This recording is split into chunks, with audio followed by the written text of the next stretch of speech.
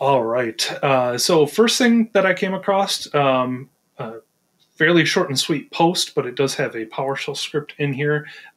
Damien, who we have showcased 1,000 times on here because he's always coming up with some really cool solutions, put together a remediation script to add a device to an Entra ID group through Intune, which I thought was really cool. I can think of a couple of interesting use cases where um, as soon as the device is checking in, we're relying on the device itself and an Azure automation account to go and add it itself essentially to a group rather than relying on the backend mechanisms with something like a dynamic device group, for example.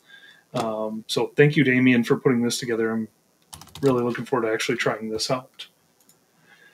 Um, Also came across um, a two-part so far. I don't know if there's going to be more, but a two-part blog post from our good friend Gary Block has been blogging about the Dell Command update solution.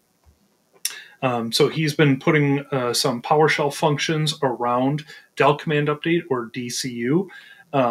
So for those of you that are a Dell shop, and want to work with that particular package from Dell, definitely recommend taking a look at what Gary's been writing about over the last week.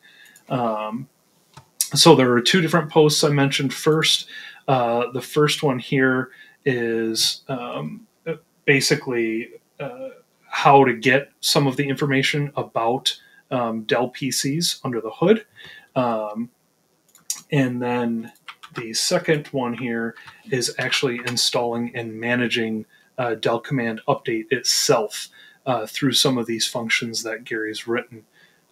So just fantastic stuff as always from Gary. Again, there's a lot of my home labs full of some Dell equipment, and a lot of folks that Johan and I have been working with have Dell. So definitely looking forward to this as well. And last but not least, something that a reference that I feel like you and I need to add to our toolbox here, Johan. We get asked often, as many of us in the community do, about moving to Entra native join. And this is one of those things where I don't want to spoil the entire blog post by any stretch, but it was just fantastic writing. Martin Himkin put together this post on the journey to native Entra join. And I really wanted to call out the very first sentence he put in here because it's a great statement to make going through this.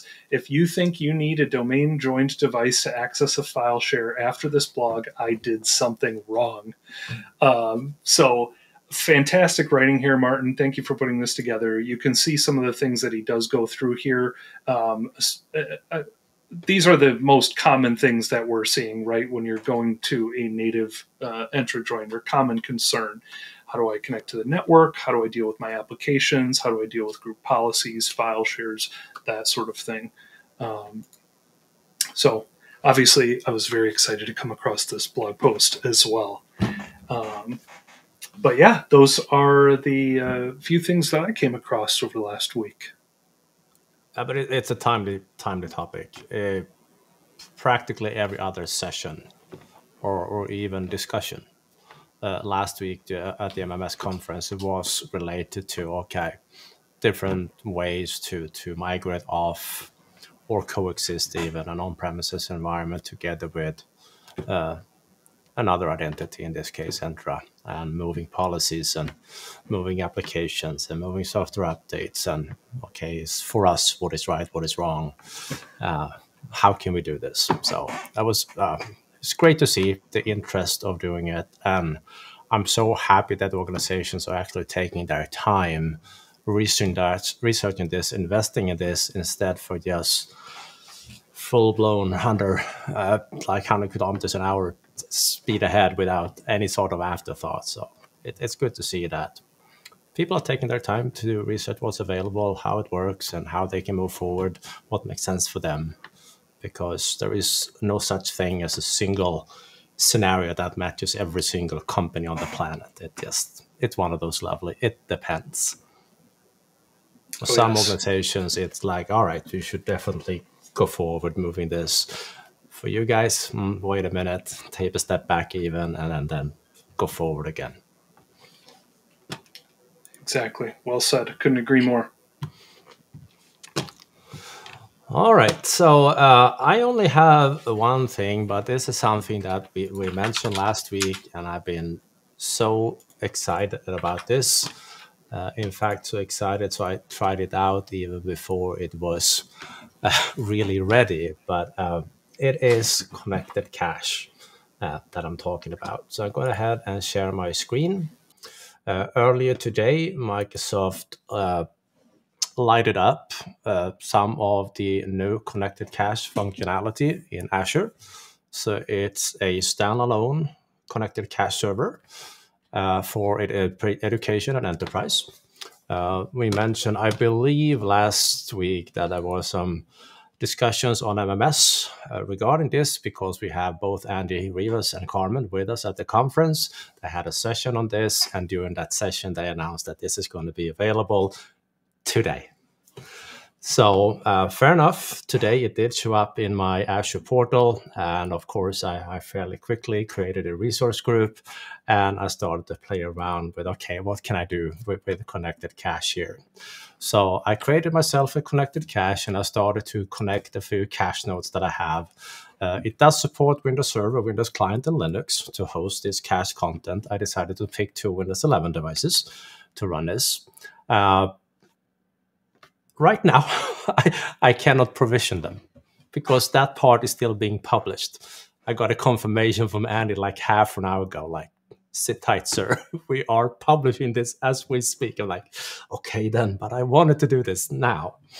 But I have to wait a few hours. I can live with that. But basically, you will have your machines in here, and you will download the provisioning package, and you will provision them so they will show up as cached servers or cached content.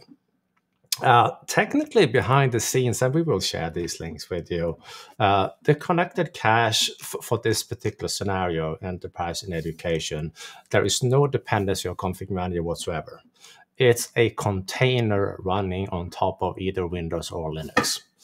So in Windows, of course, it is, and this is the keyword here, it's a Docker compatible container. Whoops, I did not mean to do that. The keyword is compatible. It does not require a Docker license. There were some people that were concerned about that early on. It's like, all right, but we are actually a large company. We have more than 250 clients, and then we need a Docker license. But no, you do not. This is a free container, free to use, all that good stuff. So really nice to see that. So hopefully we'll be able to give you more insight, next Wednesday. But I just want to show you guys this. I was so excited to see this showing up in the environment. So very, very cool. Well, you've only waited a few years for it, so it's very exciting. Close to 4 years. Wow. Tukpant that I work for, also work for. I have multiple homes. Been part of the private preview for many, many years. So yeah. It's so nice to see this come home. Yeah, it's exciting stuff.